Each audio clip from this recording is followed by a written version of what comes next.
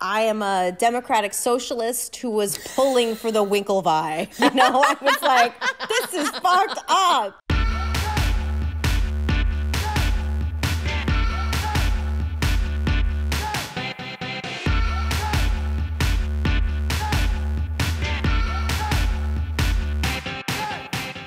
This week's selection was The Social Network, a 2010 film written by Aaron Sorkin, directed by David Fincher, and starring Jesse Eisenberg. It's the story of the founding of a website you guys might know about called Facebook.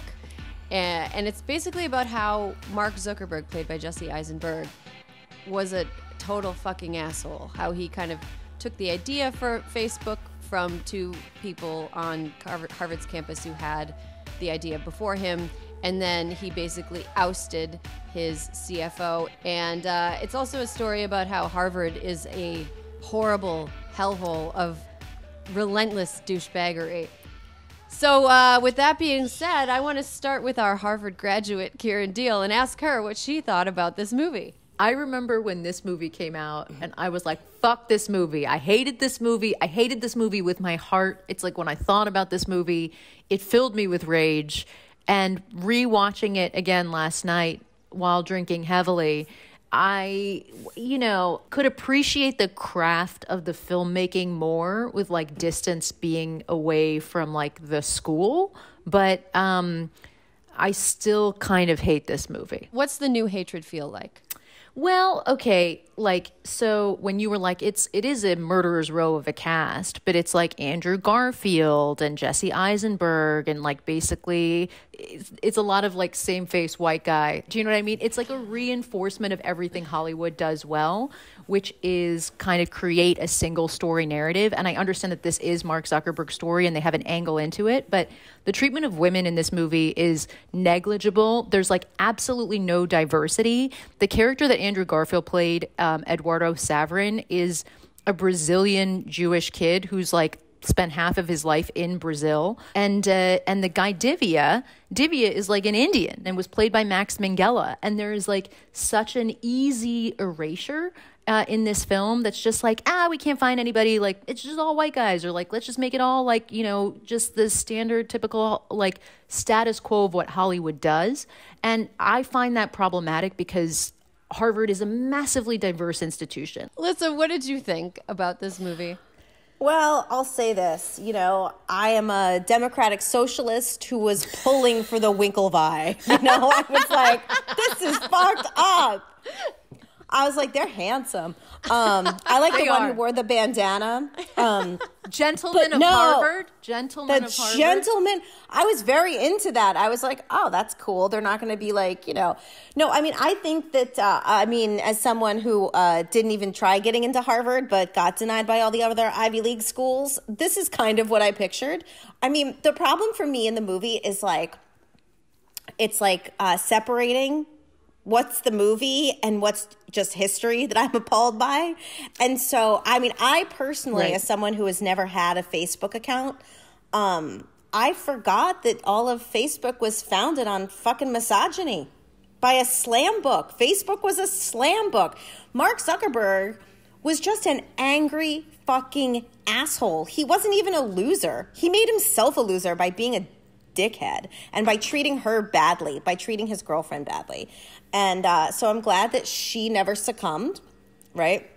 But like, there were just, to your point though, like the over-sexualization. There's not a single smart woman in this movie. Like it's like every portrayal of women in this movie is like, I'm on a fuck truck, like lesbians kissing. Like what is this? Like you think nobody was taking comp sci classes? You think he didn't know women at this school? Like it's actually fucking offensive. Like, what are you doing? It's so clear to me that I'm getting angrier than I told myself I would. I can like feel the rage, but like it's the entire infrastructure of that film to me is like top down, so clearly like white men making a movie by and for white men that just erased literally every other part of that experience and wasn't even trying a little bit. I would also like to say there is one smart woman in the movie. She just went to BU. Which is where AOC went. So, like, let's not pretend that smart people don't go there. Where Mark Zuckerberg says, you don't have to study. Why do you keep saying I don't have to study? Because you go to BU.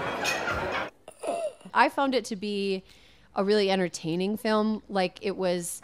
Yeah. The subject matter is not something that is that interesting to me because it mostly makes me angry, but I was entertained the whole time. The performances were really good. The filmmaking was great. The soundtrack was maybe too good because it made these guys look cooler than they were. Keep Trent Reznor and Mark Zuckerberg separate worlds to me. But, you know, it told a story that's just sort of like one that gets told over and over again with the founding of a massively successful company, which is that the person that's willing to play the dirtiest and the person whose desire for control and power outweighs their aversion to shame is always going to be the person that wins. On that note, let's move into the characters. Let's talk about who you think the biggest asshole in this movie was. Who do you think the most likable, least asshole person was in this movie? The Winklevosses. Really? They were just two guys with an idea. Look, in any other world, they would be repellent. But honestly, it was their idea. It was their idea. And they handled it, and they sued him, and, like, you know, they got, I think, the equivalent of $65 million at the time pre-IPO, which is worth billions now. But, like, of everybody, I feel like they were the ones who actually had the idea. I thought that Armie Hammer as the Winklevi were, because they were so perfectly cast and it was such a great performance by them, I, like, find them asshole but relatable. Like the moment that they don't win the race, and it's so dramatic when, like, Divya, like Max Minghella, turns his head and he's like, oh, like, how could they lose this crew race in England?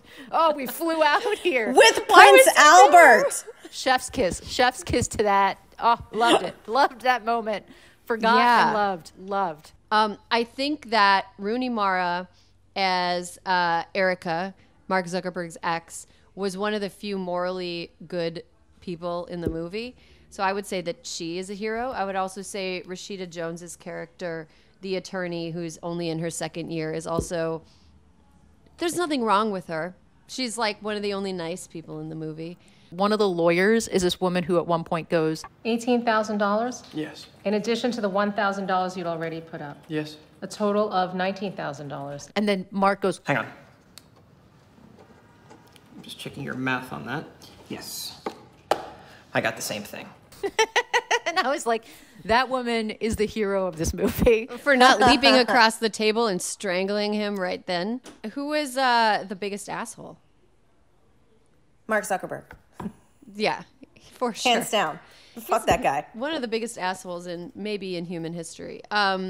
We haven't really talked about Sean Parker before in this conversation. He He is virtuoso. Like, it is a great performance of a fucking douchebag. This fucking guy, Sean Parker, is...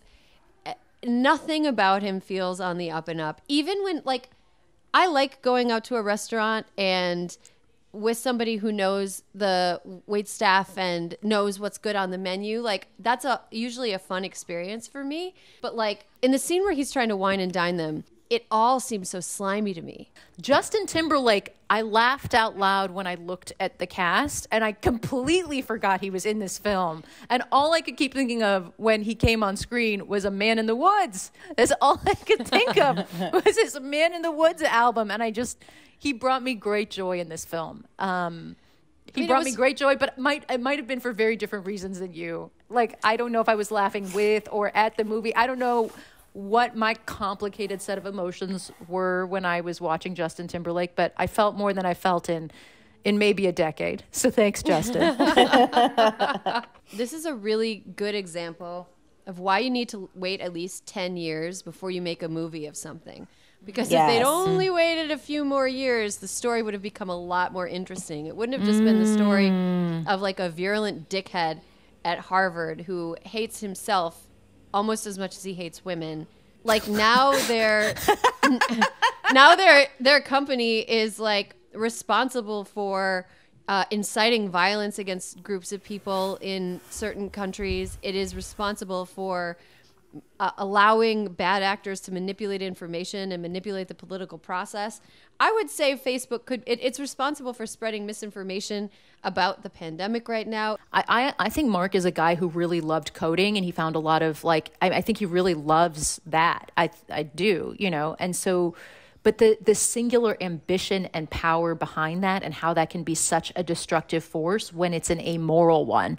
And that is what we've seen, right? It's like the idea of amorality, because Facebook also had a massive role in Arab Spring, right? And it's like, but this idea that tech doesn't have any sort of social moral responsibility, and that it's just a platform, as opposed to a platform that has to have some sort of a philosophical or moral framework going into it, because it does impact the way that people can, operate and communicate, and what our world becomes as a result of that. And that amorality is like success at any cost. So that's something that really struck me watching the film this time.